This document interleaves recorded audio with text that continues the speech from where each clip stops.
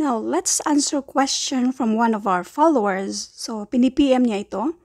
What is the percentage of increase from 200 to 300? Now, let me give you 3 ways sa pag-solve nito. Pero, itong 3 ways na to, halos pareho lang din naman ang mga solutions na to. Ang sa inyo na lang ay hanapin nyo na lang, i-choose nyo na lang kung saan sa 3 solusyon na ibibigay ko sa inyo kung saan kayo hiyang.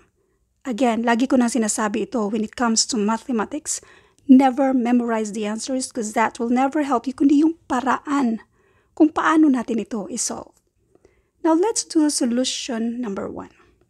Basahin mo na ulit natin. What is the percentage of increase from 200 to 300? Solution number 1.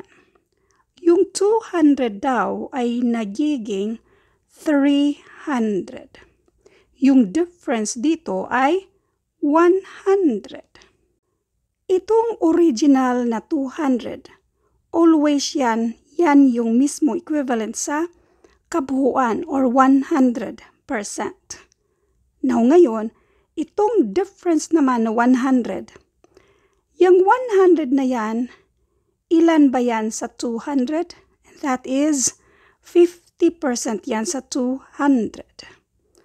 So 100 plus 50%, yan ay 150%. Yan na yung sagot. Now let's do solution number 2. Pareho lang din.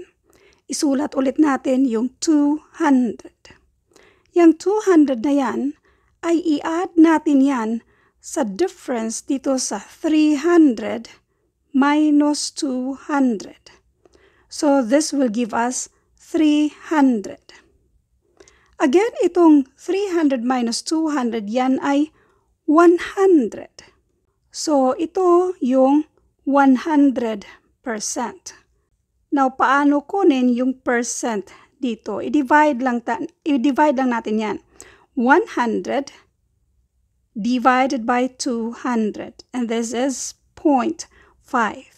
Now, itong 0.5 na yan, convert natin to percent. So, i-move lang natin twice to the right side at lagyan ng percent sign. Yung space, lagyan ng 0. So, this is 50%. So again, i-add natin yung dalawa na yan. So that will give us 150%. So yan na yung sagot.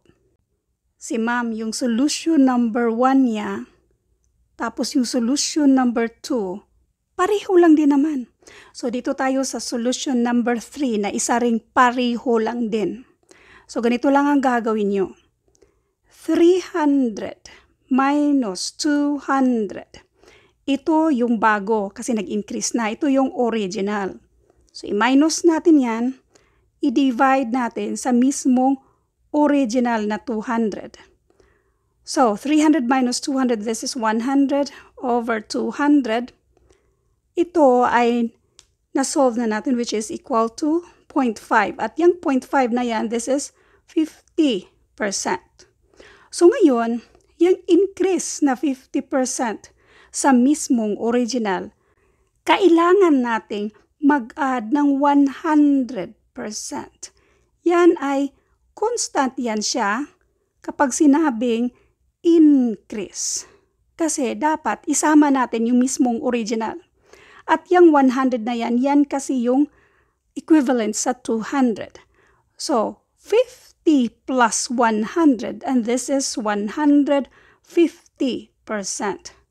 Kaya ang sagot dito sa tanong na what is the percentage of increase from 200 to 300, ang sagot dito ay 150%. Ngayon, let's double check. So, i-double check natin. 150%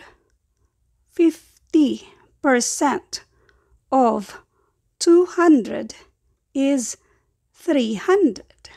Now, ang gagawin natin itong percent sign para ma-cancel out yan siya. Mag-move tayo ng decimal twice to the left side. So this is 1.5.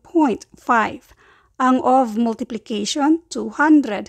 Ang is equal sign yan siya. Tapos 300. Now 1.5 times 200. This is exactly equal to 300, which is equal sila. So therefore, ang sagot na 150% ay tama. Thank you for watching, and I hope meron kayong natutunan sa videong ito. Thank you and God bless.